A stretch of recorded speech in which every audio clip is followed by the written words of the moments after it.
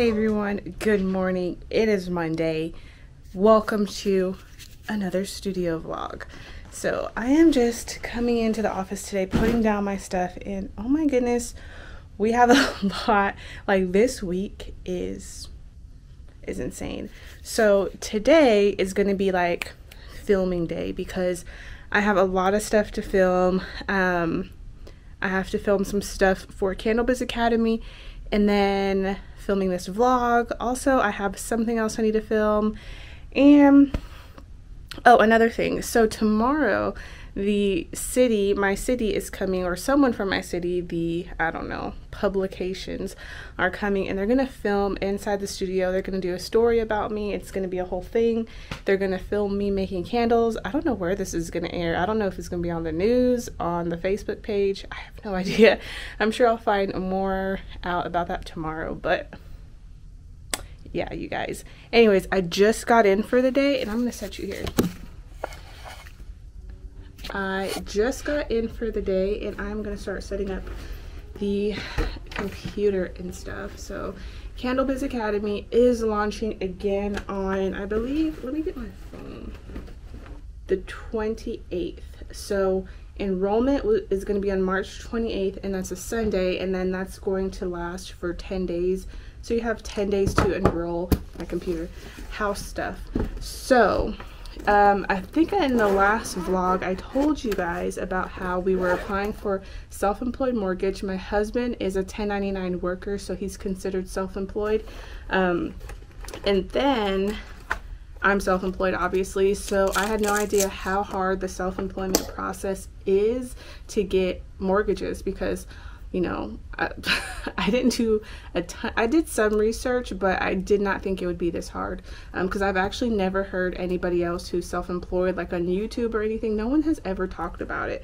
But I understand, like, probably if you have a huge down payment, it's a lot easier for you. Like, if you can put 100,000-200,000 down, it's probably going to be a lot easier for you. But I have like normal people down payment, like the average down payment that you put for a house.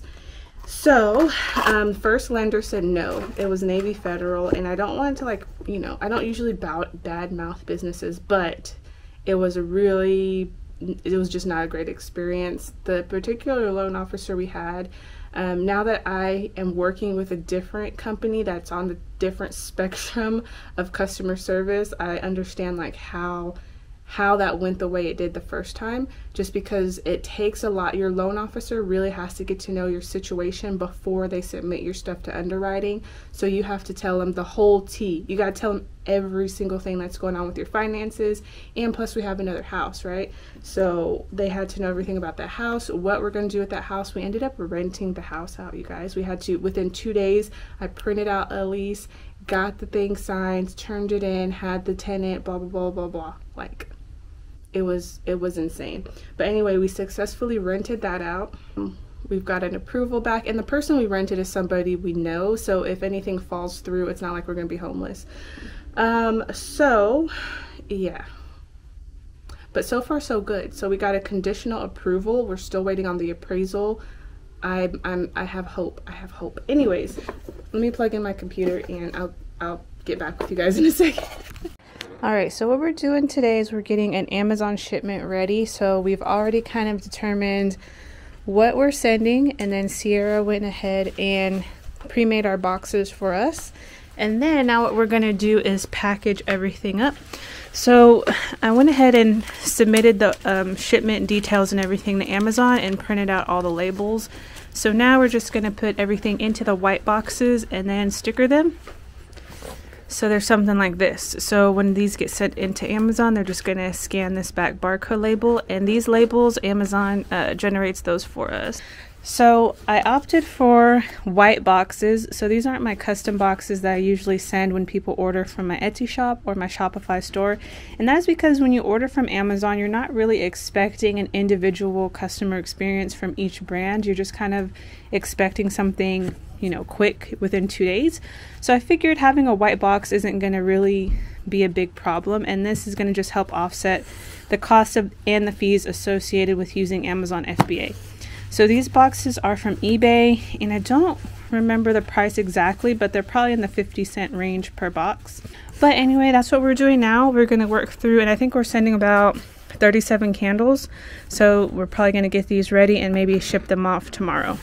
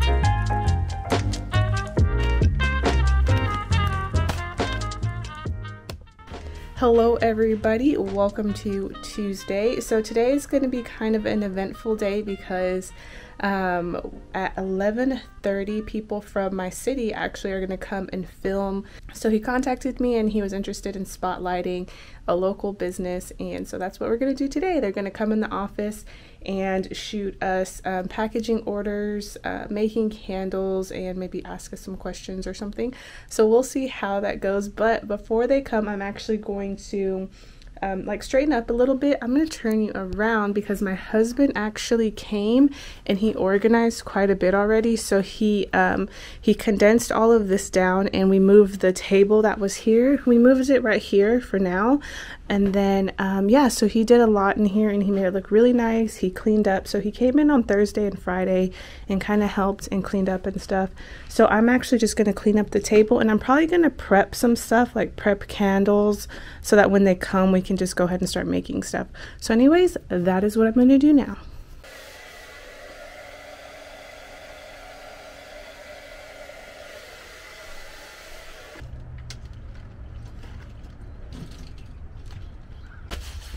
Okay, you guys, so we finished up the interview with the city. It went really well.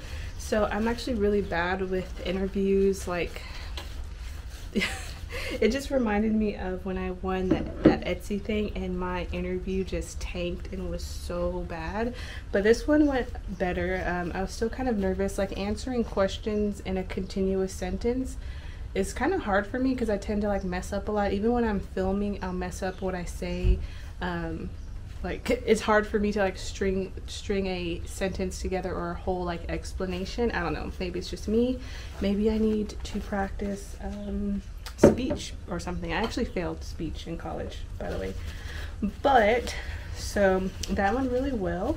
They're very nice, and I think they said that the interview is going to come out in April. So I will keep you guys posted on when that comes out. So now we're just kind of catching up on orders and stuff, since that took up about a good hour. So we actually want to start coming up with a better workflow so that we can up the output of product, so that we can have like a whole bunch of product in Amazon. The goal is to keep Amazon stocked and then also have enough product to fulfill orders for the shop. So we're working on a workflow. So that's probably something we're going to be starting up tomorrow, since we're kind of caught up on everything. But yeah, so that's what we're up to, you guys. But I will check back in with you guys later. Hello everybody, welcome to what's today? Wednesday. So it's just me in the office today. I have a lot of stuff to do, so I'm gonna take you along for the day. I just got in. I got held up at what is this place? Dunkin'. They were running behind this morning. But yesterday Sierra prepped a whole bunch of candle bases, so I'm gonna go ahead and start that, and then I'm probably going to attempt to do like maybe 50 candles of strawberry shortcake. So that's what I'm gonna do, you guys. Anyways, but yeah, so we have that, and then Candlebiz Academy, I announced it yesterday. So Candlebiz Academy is going to launch on March 28th. So I don't have a ton of updates. I did a lot of the heavy lifting the last launch. I revamped a lot of the lessons. I'm still going to revamp some of these lessons. So Amazon, the photography, I'm going to check any audio issues. So one thing that I did last time when I corrected a lot of the audio issues, the lesson was really good, and I didn't want to like speak about the redo the lesson. So what I did was I got my lesson transcribed into text, and then so I just used the same screen capture and then read it like a script. So it was the same exact lesson, but just with better audio. So I'm gonna check on that, and then yeah, so I think I'm gonna maybe just make a little to-do list first before I get started for the day. Sounds good.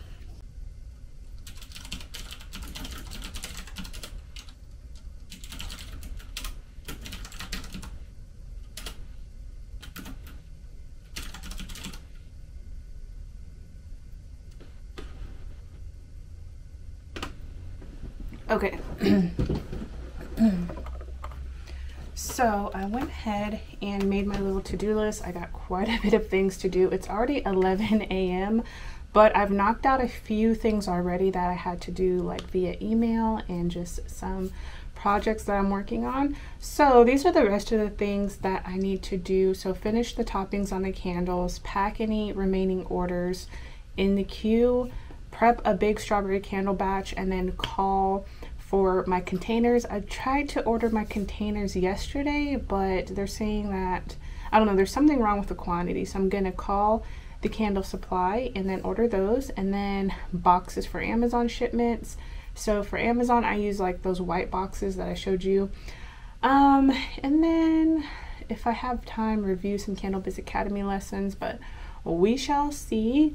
I have a lot of stuff to do also for the house that we're buying. So we are almost at the home stretch, you guys. Cannot believe this whole house process. So I got to do some more paperwork on that. But anyways, that is what we're doing today. I need to get started. It's 11. Let's just get started.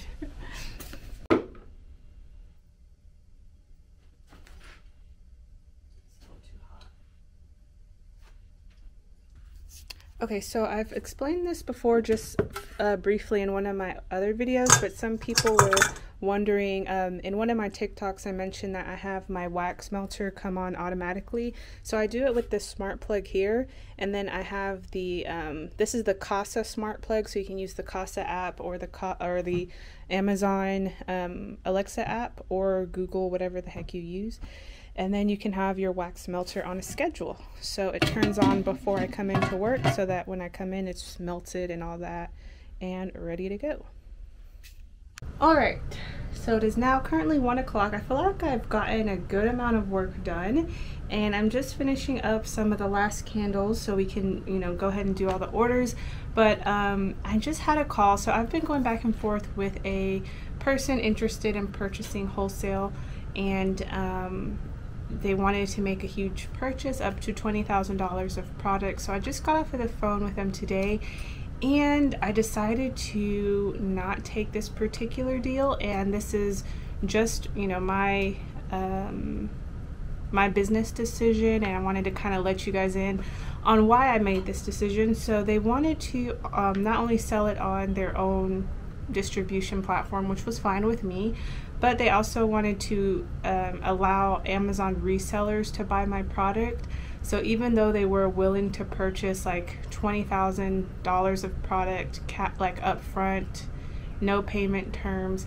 I didn't feel comfortable with the fact that people would be able to sell my product on Amazon. So it'd be like, I'm on Amazon too, so it would create this competition, and there's no telling how many other people have Amazon accounts or how many other people would be getting a hold of these candles. So I was just like, I'd rather not take the 20,000 because in the long run I feel like that could create some issues. And not only that, like when I vet people to wholesale online, so wholesaling online is a bit risky. Well, wholesaling to other online stores is a bit risky because you could be competing with yourself, because we're all on the online space, and you really have to make sure you vet the people and make sure they're not going to undercut you in price, make sure they're not going to rip your labels off. So selling to a brick and mortar store, obviously you're probably not in the same town, you're not going to have two stores next to each other, so that's kind of the difference between online and brick and mortar. I like to vet the people and make sure, you know, I build a relationship first and get to know their business. So for me to sell it to a distributor and that distributor sells it to anybody who is an Amazon reseller, I would not be able to have control over who is putting my stuff on Amazon, what prices they're charging, the integrity of how they're getting the product is getting to the customer. So they could totally let the product melt, do something crazy, and then it has my name on it. So yeah, not gonna do that. Decided to not go with that deal. But anyways, we are moving on with the day and trying to get these orders out the door.